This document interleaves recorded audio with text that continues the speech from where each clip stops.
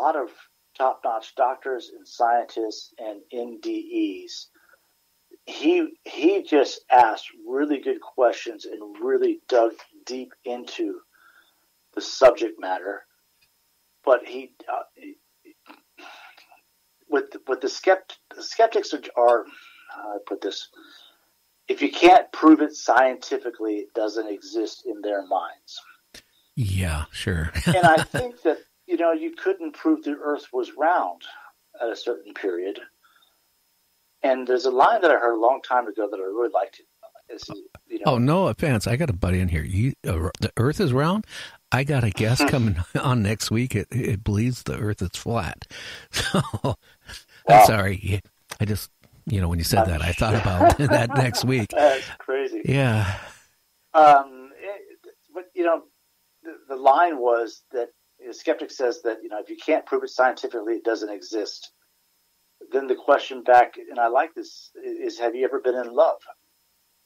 Prove it. And how can you prove it? It's an intangible. There's some things that I don't know if they can be proved or not, but Dr. Parnia said that 200 years ago, we could envision sending someone to the moon and bringing them back safely, because I can see a point in time where we can send people to the other side and bring them back safely. And I found that to be absolutely fascinating, but I don't think I'd be the first one to raise my hand to volunteer. I wouldn't do it either. No way. Hey, now, I got some explaining to do. Yeah, I have a question. Now, I know this is not a near-death experience, where I guess it could be. I was talking to a medium, last night, and I was telling her about my father. My father had Alzheimer's. He was in the nursing home the last year he was living. He didn't know, probably the last 8-9 months he lived, he didn't even know who anybody was. He didn't recognize me. He didn't recognize my brother. He didn't recognize my kids. He didn't even know, he couldn't even carry on a conversation. Mm-hmm. And the last day I went and saw him at the nursing home, all of a sudden, there he was in a vegetable state. He looked at me and then started talking, and he was totally coherent. Wow. And I mean, totally coherent. Now, this is somebody who, his brain, no offense, it was pretty much non-existent at that point. Mm-hmm. And, he remembered who I was. He, asked me, how my business was doing, if I still had it.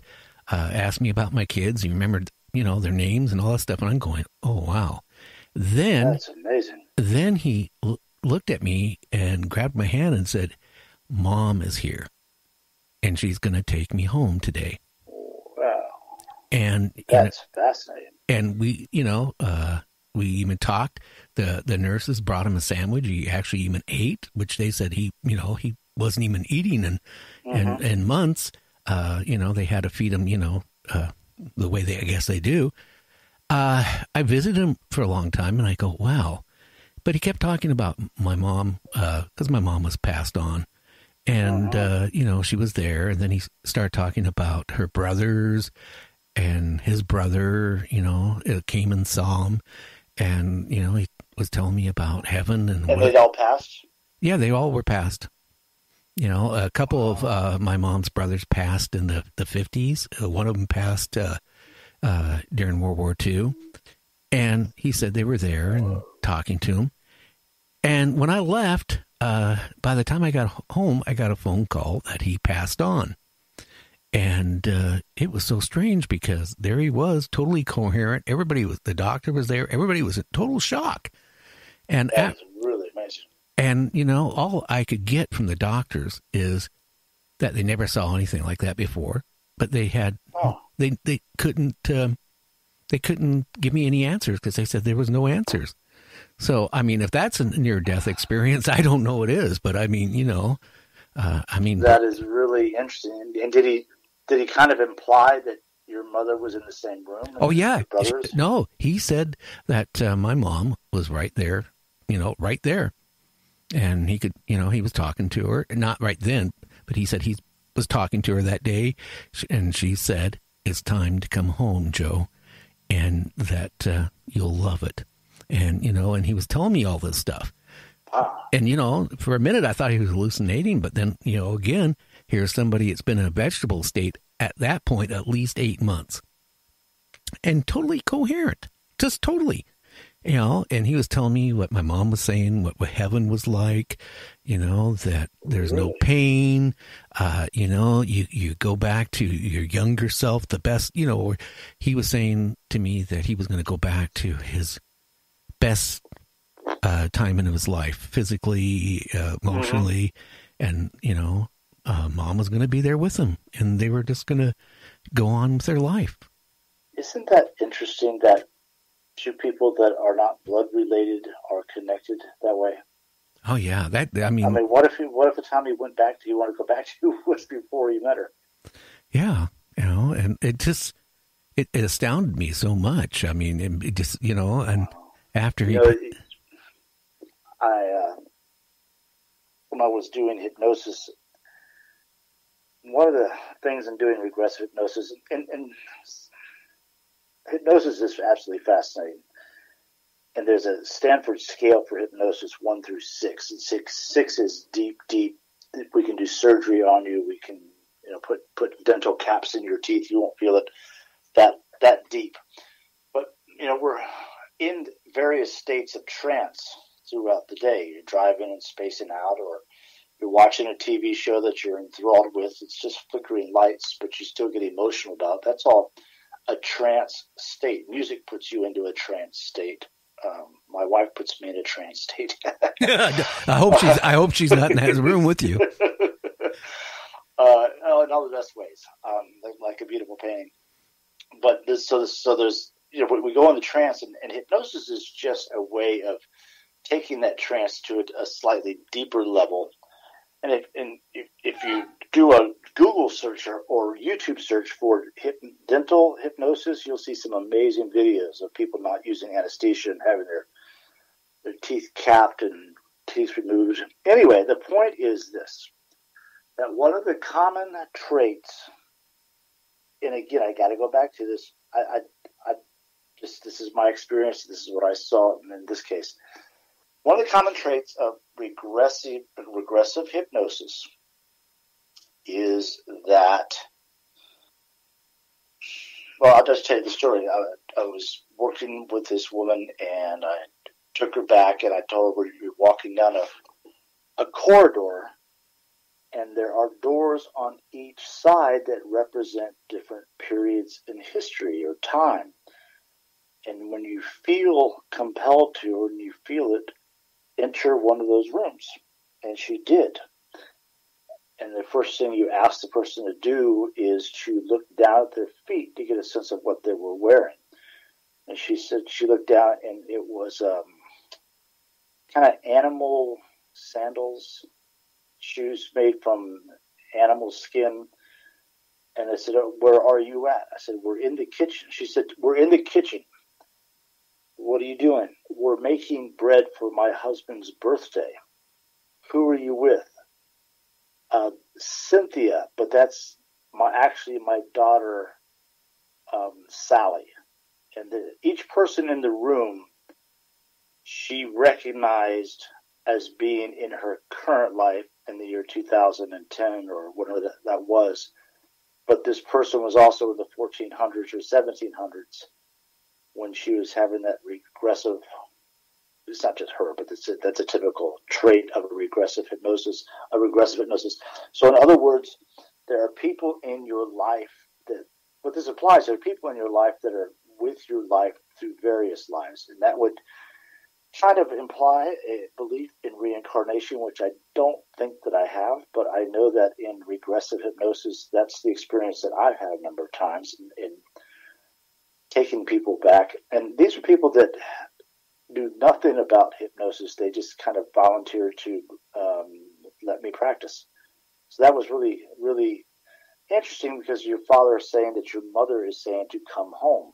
Yeah. And that immediately leads me to think about how lives come together. And my wife told me when we first met, we were meant to be together. So very interesting comment from a stout, gracious woman. Yeah. Hey, so that's that. You know, when you mentioned reincarnation, I had a guest on here a couple of weeks ago, and he said that he has reincarnated people that had like 50, 100 different lives, and I don't know. I don't know if I believe it or not, because, I mean, and if people were being reincarnated, why are we getting so overpopulated in the world? So it tells me, I find it kind of hard to believe, but then again, he told me that he did a lot. He was actually a retired police detective. So he actually dug up information, what he could, on some of these people, their stories of like, they were such and such, and he was able to, go back and find out whatever they were saying actually happened. And there was a TV show, I don't know, 10 years ago that was devoted to this exact subject. Yeah. There was a girl that they were paying to travel the world to investigate the reports of past lives. In fact, there was a doctor, I can't believe this was past lives, many lives. Yeah, he's foremost on the past lives, in what he described as a regressive hypnosis experience was exactly to the T the ones that I was having in doing that. What I stopped doing hypnosis, in fact, because it how do I put this? It's very emotional for people. And sometimes I ended up in places I really didn't want to be or know about. And I didn't feel qualified to be there at that time with this person in their life. So like a 3-year-old getting molested or something like that. I felt like a peeping Tom of sorts when I was mostly interested in hypnosis for fun, recreation, exploring how the human mind works, exploring the power of influence, but I've never wanted to be in a situation like that. And some pretty seriously crazy stuff comes out of these sessions. But if anybody, the thing about hypnosis is you don't really have to be willing to be hypnotized, because if you go to on YouTube on the TED Talks, are you familiar with TED Talks? No, I'm not at all. Okay, it is the new rage in seminar presentation. People are auditioned to make 20-minute presentations and then coached on how to make them really good. And there are local TED Talks, and then there's national TED Talks, and it's a pretty prestigious platform to be on. And there are a couple guys that get on there and talk. Their whole presentation is on hypnosis. And they'll bring people up, and it's not so much stage hypnosis. It's not so much for fun, but just to demonstrate the power of hypnosis. And one of the things that you notice is that when someone is on stage in an audience hypnotizing either one other person on stage or a group of people on stage, a number of people in the audience, their eyes will get heavy and they will go in deep hypnosis as well, sitting right in the audience, which is fascinating to me. Then there are other people that don't believe it. They feel like it means that you're weak-minded, which couldn't be further from the truth. But they'll resist it and fight it as best they can. So there's, like everything, there's a spectrum. Yeah. Oh, I don't know. Can I ask you a question, though? Have you ever... You're the interviewer. Well, hey, I gotta warn you. I have my 20-year-old part poodle, part terrier in the studio. Cool. He's near passing over. He's blind. He's in a diaper, and I can't leave him alone for 2 minutes. And that's awful. I don't have the heart to, have him put to sleep. So I mean, you got to bear with it if he kind of makes any weird noises. But that's understandable. has there been people that you couldn't hypnotize at all? I'm not sure. I don't think so. It's all words.